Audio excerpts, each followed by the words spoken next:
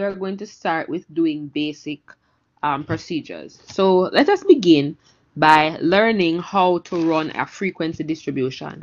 And the frequency distribution procedure is going to help you to get a general picture descriptive statistics. So if you want to generate descriptive statistics, you do have to utilize the frequency distribution procedure. And you generate a frequency distribution by clicking Analyze, Descriptive Statistics, Frequencies. And you go ahead and click on Frequencies. So here I am going to be using the age variable. It's the only variable that I've named so far, so let me go ahead and use age. And automatically, there are certain statistics that are selected: mean, standard deviation, minimum, maximum, as well as the mode. I'm going to select the median. So mean, median, mode, maximum, minimum, standard deviation. And as I said, now I'm going to click on charts.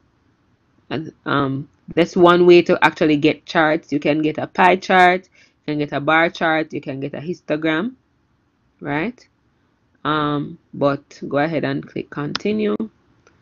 I don't necessarily want any charts right now. I also don't want to include any missing values, which are empty cells, so I'm not going to click on that.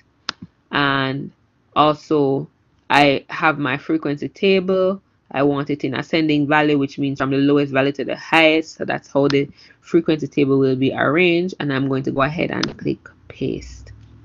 When I've clicked paste, like I said, what has happened is that the value is now, the command that was generated is now in my syntax file. So here you see my syntax file, and you see the command that was being run on age. There you see it. And so in order to run the command, I'm going to use my cursor to select and click run, and I want to run selection because only the command that I'm highlighting do I want to run. If I select all, what it will do is run all the commands on the page. So I'm going to click selection.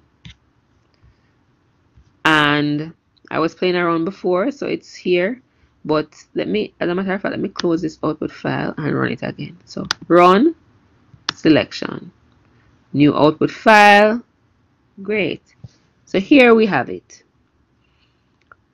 So you see the output is generated, and you see a frequency table, and then you see the statistics that we requested: the mean, mode, standard deviation, minimum, maximum, as well as the median. All right. So as you can see, the ages for the persons who participated in this survey were between the ages of 18 and 22. And this was a college alcohol study, right? And so all the persons who participated are college students. You see that there are 8,606 valid responses, no missing values. We ask that it exclude anybody that didn't put their age in. The mean, which is the average age, as you can see, is 19.99. However, because it's an average, we don't use, because it's an age, we don't use decimals. The fact of the matter is, a number like 19.99 should be rounded up to 20. The mode is also 19, which is the most frequently occurring variable. And if you look, you'll notice that the valid percent, which is for 19, which is 25.7, is the highest number in this cell. You look at in this table, in this column, you look at the frequency, you see also that the frequency is 2,212 people that were 19, who said they were 19 years old. So the mode is the most frequently occurring variable, and in interpreting this, we would say that most of the participants were 19 years old.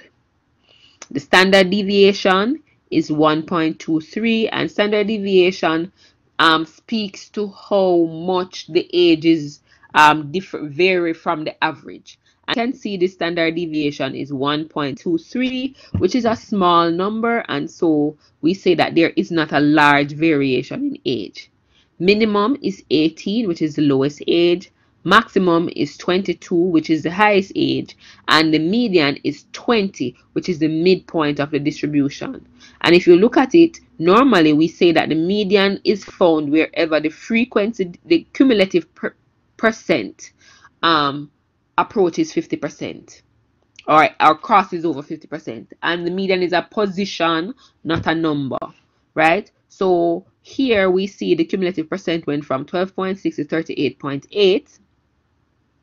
But when we got to 20, it moved to 63.21. And what that means is that when you order all the responses in order of age, when you get the halfway mark of all the people in your study, that person is 20 years old, right? That's where the distribution crosses. Now let us talk a little bit about the table itself. These are the values, which were the ages that were selected. The frequency is the number, right, of persons who said they were 18, 19, 20, 21, 22. This is the conversion into percentage, which is going to be this over, so this over this equal, or multiplied by 100 equal this, right? This percent is also the valid, same as the valid percent, and that is because all the responses are valid, right? All the responses are valid. So because there were no missing values, we didn't have to separate anything. And the cumulative percentage is a running total of all the percentages. So for example, here in the line where it comes to 18, the cumulative percent is the same as the valid percent. When you get to 19, the cumulative percent now becomes 38.3, because what it is the valid percent for 18 and the valid percent for 19 added together gives you 38.3. You get down to 24 to persons who were 20. You add this number, you get this. You add this number, you get that. And so the cumulative percent will always add up to 100% when you get to the last response.